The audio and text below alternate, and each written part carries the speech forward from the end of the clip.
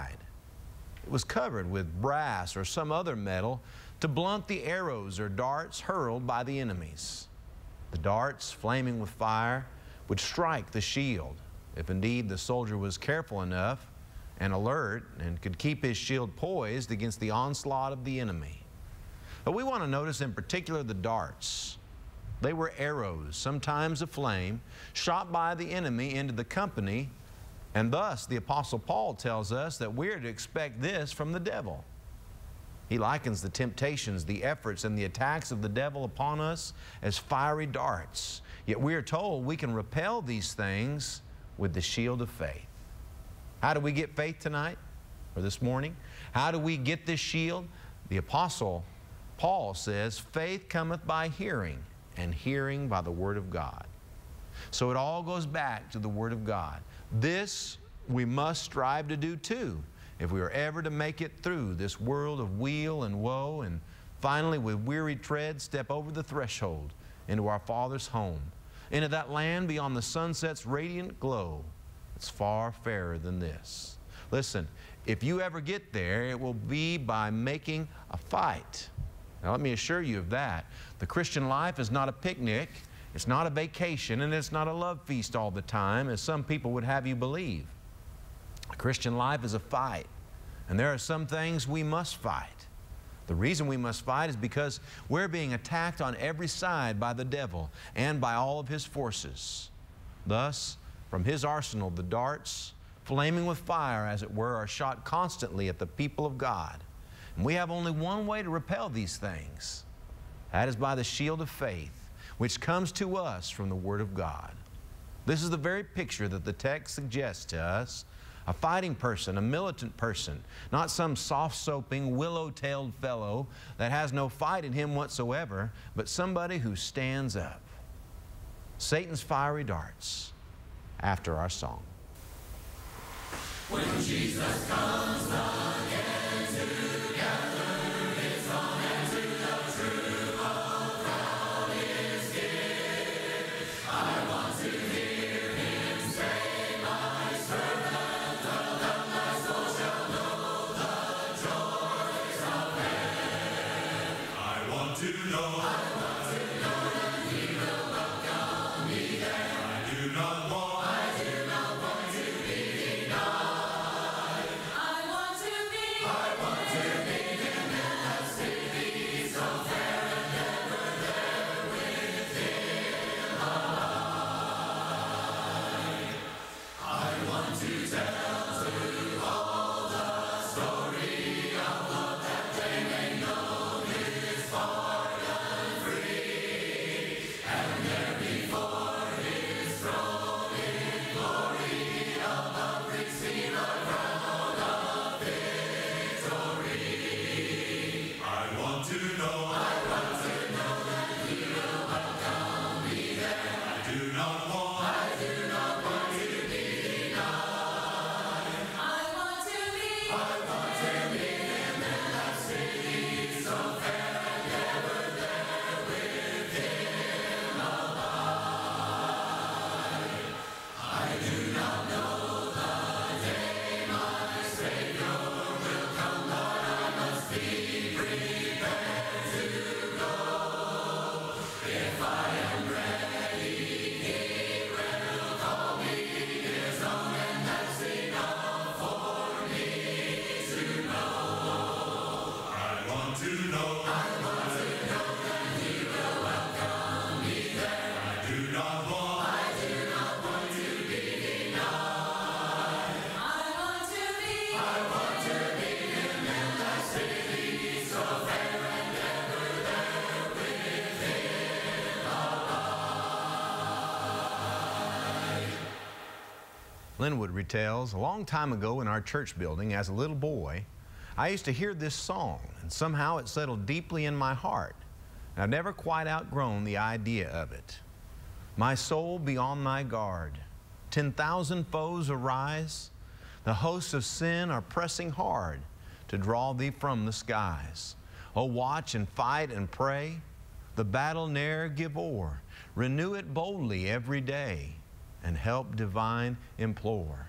Ne'er think the victory won, nor lay thine armor down. The work of faith will not be done till thou obtain the crown. Fight on, my soul, till death shall bring thee to thy God. He'll take thee at thy parting breath to His divine abode. I want to talk for a little while about some of these fiery darts that the devil is undoubtedly hurtling at the church and at every individual member. I could never mention all of them, but may I mention some of the more obvious ones? The first thing I want to mention the devil is hurling at the church of God with much success and with telling effects is a spirit of conformity to the world. The devil's winning more church members with that very dart than any other I know. We've got some modern agents of the devil walking about the country telling us we're making religion a little bit too narrow, a little bit too straitened. We're screwing them down a little too tight and alienating too many people. They say, listen, let's get with it in these modern enlightened days in which we're living, and let's broaden the spectrum of this thing. Let's loosen up a bit. Let's liberalize the thing. Let's allow more things than we've allowed before. Let's have more Christian liberty. Let's allow the church members to do what they want to do, and you'll have a church house full of people if you do that. We're going to have a big crowd if you'll let folks do pretty well what they want to do. You see, if you'll do like that, the church will be big, and the church will be imposing, and the church will be something really noticeable in the community. I'll tell you, if you've got a church full of that sort of members, you haven't got a thing. You've got a great big church that's as weak as branch water. You've got people who are not doing one iota of good for the cause of Christ. Now, if the Bible teaches me anything, it teaches me that the members of the Lord's church are to be a separate people. They're to be a different people. And when we lower the standards, and when we let down the gap in this direction, we're going to let the world in with all of its evils. The church is going to be reduced to a simple nothingness.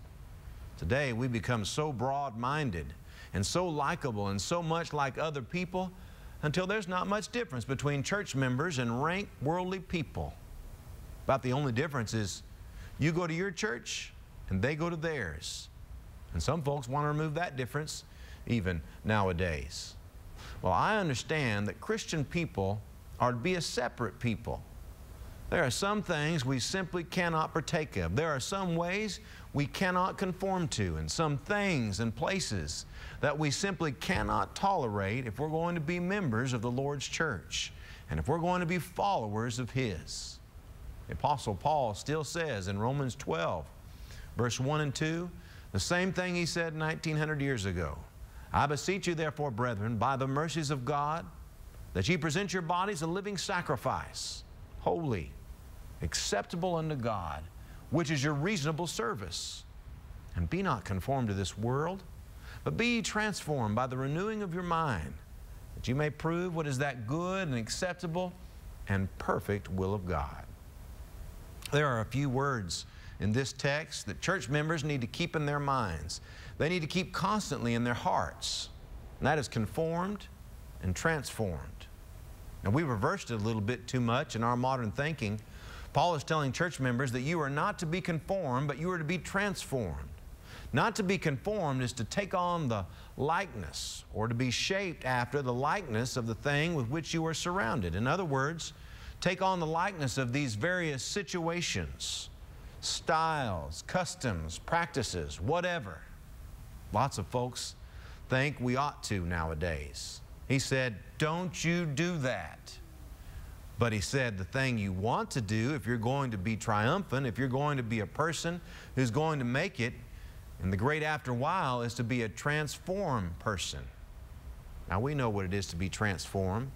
We're to cease the likeness that we now hold and grow up unto the likeness of Him whose we are, Jesus the Christ. I'm always intrigued with the story about the man at the beautiful gate who sat there begging alms. Peter and John went up at 3 o'clock in the afternoon to the afternoon hour of service, and they found this crippled man sitting there, this man begging alms. The Bible says that they said unto him, silver and gold have I none, but such as I have give I thee. In the name of Jesus Christ of Nazareth, rise up and walk. He felt new health surging through his limbs. He felt strength coming to his withered limbs, and he jumped to his feet. He walked inside that gate, leaping and praising God because he had been gloriously healed. Well, do you think the people are all happy about that? You're wrong. The people, the critics, the scribes, and the Pharisees looked upon him as proof of the divinity of Jesus Christ and his cause, so they despised him. The Bible says they took knowledge of the men who had done this good deed that they had been with Jesus. That's what the Bible says. In other words, they looked like him, they acted like him, they talked like him, they were like him, and though they thought they were criticizing these men, actually, I want you to know, they were complimenting these men. And if ever in your life you've lived such a good, noble, upright, godly life until somebody says, that man's acting just like Jesus Christ, he may say it in the greatest of derision. He may say it in the greatest of spite. You consider that the greatest compliment you will ever get upon this old earth, this side of the pearly gates of immortal splendor, because that's the very thing that we yearn to be, is more like the Lord, to grow more into His likeness from day to day. We are expected not to conform to our present surroundings, but to be transformed into the image of Jesus Christ. Then people will see Him in us. Yes, the Bible said they took knowledge of them that they had been with Jesus. But there is a danger in not standing up for the Lord. There is a danger in not being different. This is a fiery dart, and don't you ever doubt it. And the devil is using it with great success. It is the weaponry of the devil. Evil communication corrupts good manners, the Bible still says. But you know, every now and then, I meet people who tell me, oh, that's an old fogey, back number position you've got. You're sure not a modern preacher, I can tell that. I see right now you haven't come out of the late seminaries. Well, you better believe it. That's right. I still believe sin is sin. And I still believe sin will damn your soul and send you to hell, regardless of what shape or color it is. But we've got people nowadays who say, we're in a modern day. You can take a little of this into your life, and it's not going to bother you much, if you know how to handle it, of course. Don't let it get the upper hand. You keep the upper hand of it. Well, it's like one of the preachers I read after one time. I believe his name was Sam Jones. He said, you can raise a pig in your living room if you want to. Something's going to change when you do, and it won't be the pig. Well, that's exactly right. You can keep sin in your life if you want to, and there's going to be some changes made, and it's not going to be with the sin, except it's going to get bigger, and it's going to get worse from day to day. Some Christians make me think of this little lizard that we have in the South. God equipped this little creature with a survival device. And for a lizard, it's a fine thing. He turns the color of everything he crawls over. If he crawls over a green leaf, he turns green. If he crawls over a brown stick, he turns brown. Then when he crawls over a gray tree trunk, he turns gray. Somebody said they threw one on one of Grandma's crazy quilts and he stripped a gear. I wouldn't vouch for that, but that's sort of the way some church members are. They yield to whatever their surroundings are. The Apostle Paul said, be not deceived. Evil communications corrupt good manners. 1 Corinthians 15:33. One of the dangers this yields is it makes our influence useless. We can never be as powerful for the Lord if we go along with the crowd. A man who has been broken by sin's temptation can never be as influential or as useful as he used to be, because there's a certain penalty he's going to have to pay for sin, whatever it was. The Lord will forgive you. You can be saved and you can go through life a forgiven person. But there's always going to be scars and marks left. And you're going to have to bear them as long as you live. That's the penalty. Paul said, Galatians 6:7, be not deceived, God is not mocked, for whatsoever a man soweth, that shall he also reap. All right, let's go on. I want to notice another fiery dart. And you know what it is? It's materialism. It's the desire for material accumulation. Now, I'm trying to be reasonable. I think I'm reasonable. I know we have to have a certain amount of this world's good to get along down here in life. At least we think we do. But you know, I don't think we have to have as much of this as we sometimes think we have to have. I don't think we have to have as much of this stuff as some people obviously think they need, because some people have abandoned everything else that's just, noble, right, pure, holy, and everything else just to get a little more of it. And that's all they spend their every waking moment in contemplation of, is how to get another dollar. And it doesn't matter how they get it. It doesn't matter over whom they tread to get it. They get it. That's their religion. And too often, this creeps its unwelcome way into the church of the Lord. We find people today who are quite bent on this particular thing. Oh, they appease themselves and make themselves think, I'm being reasonable. You know, I go to church.